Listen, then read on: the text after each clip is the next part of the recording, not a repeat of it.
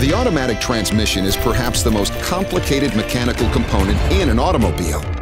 The automatic transmission combines electrical and mechanical systems, hydraulics, and computer processors to smoothly shift through the gears and transfer engine power to the drive wheels.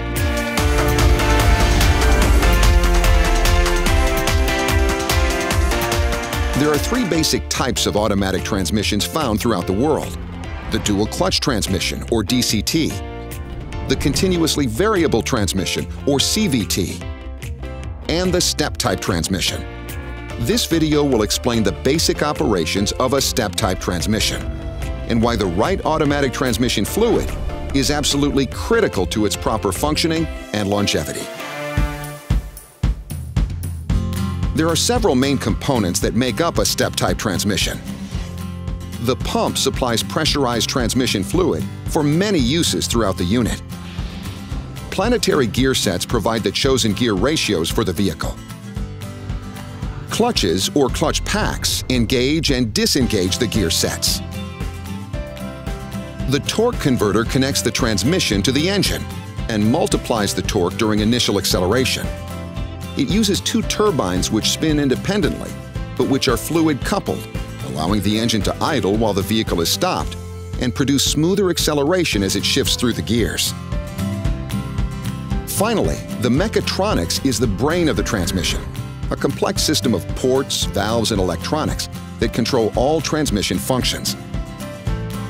Now, let's see how these components work together. At idle in park, the pump components spin, providing the pressurized fluid needed to operate the transmission. When the vehicle is placed in drive, clutches connect the gear set for first gear to the wheels, and when you release the brake, the car begins to move. The gears are engineered to withstand the extreme pressures and wear of continuous high-speed operation. As the vehicle accelerates, second gear clutches and planetary gears are engaged.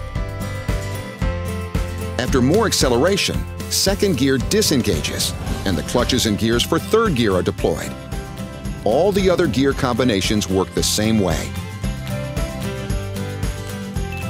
The mechatronics brain calculates the vehicle speed, the engine load, and the positions of the throttle and brake, among other factors. It then sends high-pressure transmission fluid to engage the proper clutch packs and shift the gears. The one component of the entire system that's critical to all these parts working together is the automatic transmission fluid, or ATF. Every ATF is a precise blend of different chemicals because it has to do a lot of different jobs. It acts as a hydraulic fluid to engage clutch packs and shift the gears. It acts as a corrosion inhibitor and wear protection for the planetary gear sets. It has to flow easily from -40 degrees Celsius to over 200, even in fine valve assemblies. And it's got to have low conductivity and be compatible with all electronic components. The ATF precisely controls friction in the clutch packs and maintains it throughout the drain interval, perhaps the most important property of an ATF.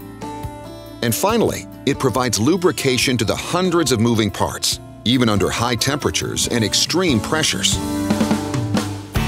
Modern ATFs include friction modifiers, special agents for anti-wear and anti-corrosion, and chemicals to enhance high heat performance and maintain a specific viscosity. So using the right ATF is critical to the performance and long life of your transmission. And using the wrong fluid can be catastrophic. At worst, you can cause excessive wear in pumps, gears, and bearings, leading to permanent damage and the need to replace your transmission. A single mechanical failure could disable the vehicle entirely. The automatic transmission is one of the most complex components in your car, and it's also one of the most expensive.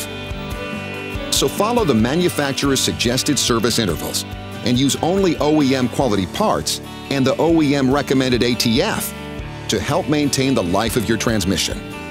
You'll be glad you did.